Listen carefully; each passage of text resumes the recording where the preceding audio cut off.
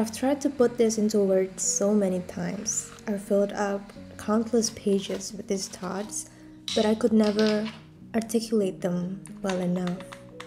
So let me try doing this like I'm telling my stories to an old friend.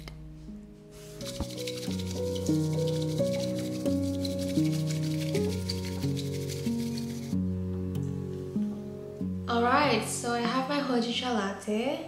So feel free to grab a drink or put it in the background when you're doing your chores or whatever it is you have to do right now, because I'm gonna yap. Let me begin with an introduction. My name is Nadia and I have been living abroad for 6.5 years. I'll start by sharing a passage from an unpublished blog post I wrote in 2018 about the truth of studying abroad. I have always wanted to study abroad. Just imagine, alive in a foreign country full of adventures with friends, finding little cafes, coffees, and local shops around the city, experiencing this newfound freedom. But the reality of my version of studying abroad is anything but exciting. It's boring, lonely, frustrating, and depressing. If you ask me what's the first thing that comes to mind when I think about living abroad, it's that it is lonely and scary. And if you ask me if it's worth it, moving from everything that is familiar to someone else's country, I honestly can't say yes wholeheartedly. Not then and not now. Maybe not ever. I don't think I have ever shared this in my vlogs or answer really truthfully when people ask me why I moved to Germany.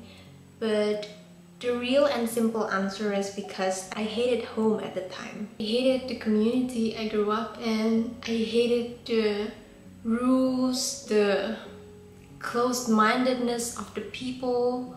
And as an angsty teenager with a set of busy parents, I didn't really have a good relationship with my family. And so I convinced myself that the world is working against me and I wanted a fresh new start somewhere else, and I convinced myself that life had to be better somewhere else. So naive little me moved, thinking that it will solve anything.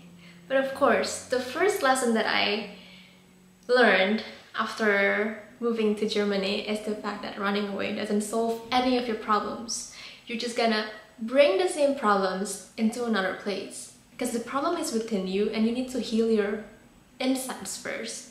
The truth is, I got very lonely very quickly.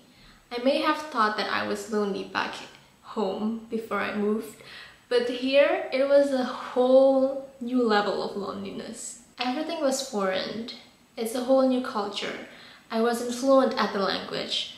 The first month I spent here, I felt like I was blind, deaf and mute because I just couldn't communicate. I actually came to Germany with my language school friends, so I think it was like 10 of us who came here to Germany, and we lived in the same place. We were based in the same place for like 3 weeks before I got into uni in Berlin and moved permanently here.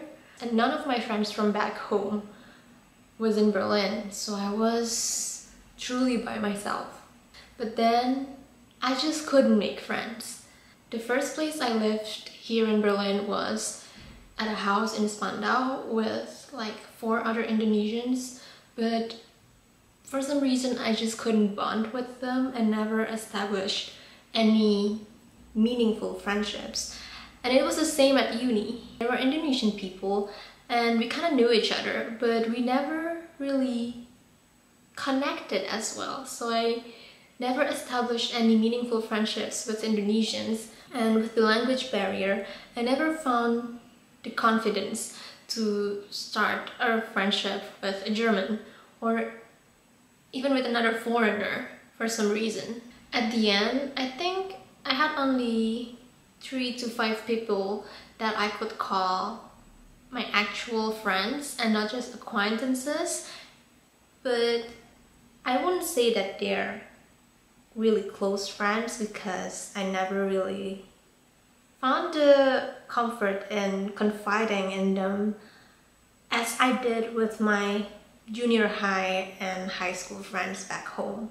But that's a story for another time, my struggle with adult friendships. And so, my vision of living abroad, of girlhood, of sleepovers, visiting cute cafes and taking pictures in our cute little outfits, taking weekend trips to another city or another country, they never realized. They crashed and burned, and I just find it so hard to open up.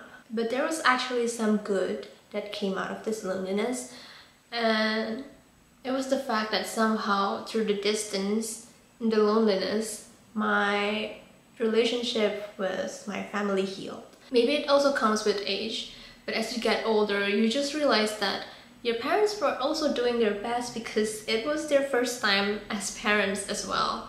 And I realized that I took a lot of things that they provided me for granted. And I wanted to move back home. The girl who couldn't wait to get away from home wanted to move back home. I honestly think that it's a cycle within me that I just always think that it's always better on the other side.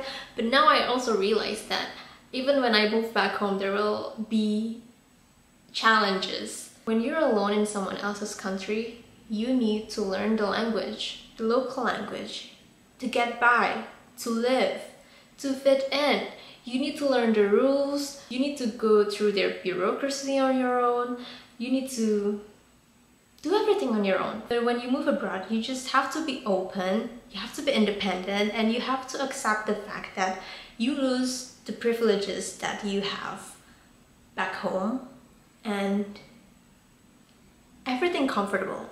I think the loneliness and the never-ending self-reliance are the two hardest things for me about living abroad. But of course, it's not all bad as I'm making it to be.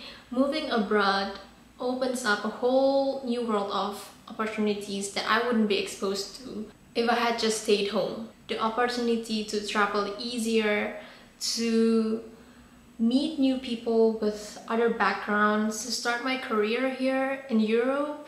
And the simplest happiness is having the chance to experience the seasons changing. And that's why whenever it's fall and there's no outside, it's just so much more special to me because I wouldn't be able to experience this, to witness this, if I didn't move here.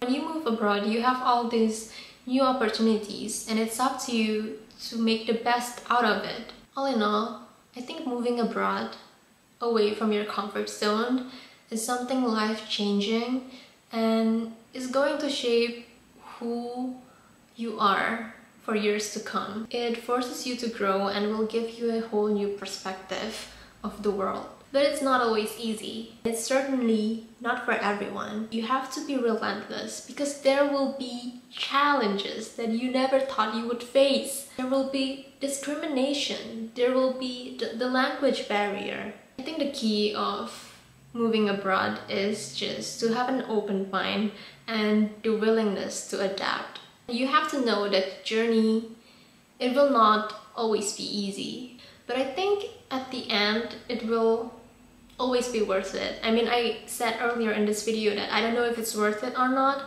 but it is just because I'm going through it at the moment. I think if I look back in 10 years, 20 years, by the time I move back home already, I think I will see that this chapter of my life abroad happens for a reason and shaped me to be who I am then. Yeah, I think that sums up my yap of the day. I hope this video speaks to you in some level. I don't know if you could relate to it. For the people who are planning to move abroad, I say just do it. Just jump in and experience it. Because whatever the outcome is, you're gonna learn something out of it. And for people who just started living abroad and maybe have the same feelings that I had, then I would tell you to just have the courage to open yourself up more.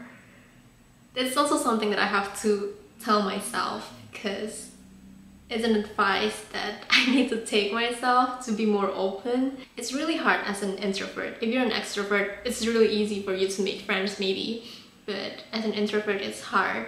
And if you've lived abroad longer than I have, then maybe you guys can write in the comments of your struggles and how you overcome it. And we could make this community and we could share our journey.